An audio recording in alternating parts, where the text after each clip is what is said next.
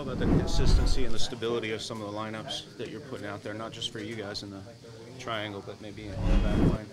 Yeah, I mean, it's just things are going really well. We have a lot of depth in this team, but we're able to, have that competition for spots, and we've been fortunate enough to have a pretty consistent lineup. But still, we've had players that needed to step up when they got called, and I think that just shows how much depth is on this team right now. And I think that there's still another level to get to, and hopefully we keep pushing and making sure that we end the season on the right note, and it's all about making that push for playoffs and trying to repeat what the team did last year.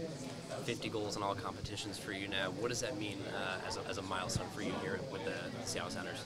I mean, it feels great. The team moved mountains to get me back here from playing at Tottenham, and I've been glad to chip in with goals and try to help this team win and do some cool things. So I'm enjoying my time here, but there's more to accomplish, and look forward to finishing the season strong and trying to repeat. That would be nice. You talk about the build-up from Jordan for that last goal.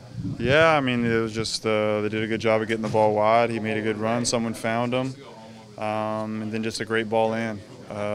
Hit with the perfect pace that you don't really have to do much, just have to redirect it a little bit, and I was happy to get it on goal. If it looked like we were going to break them down today, it did look like it was probably going to come from the wings because they put so many numbers in the middle.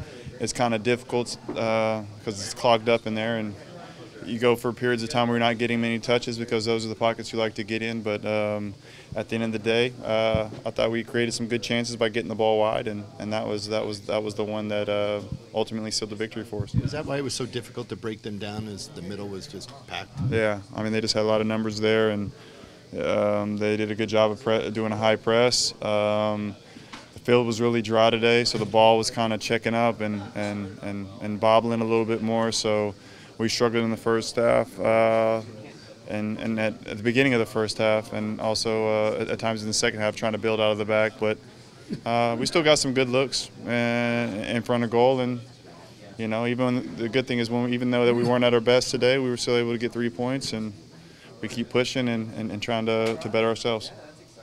Just remind you a little bit of 14. I mean, when you guys are rolling and goals are just coming. I mean, this team's on a roll, 8 unbeaten.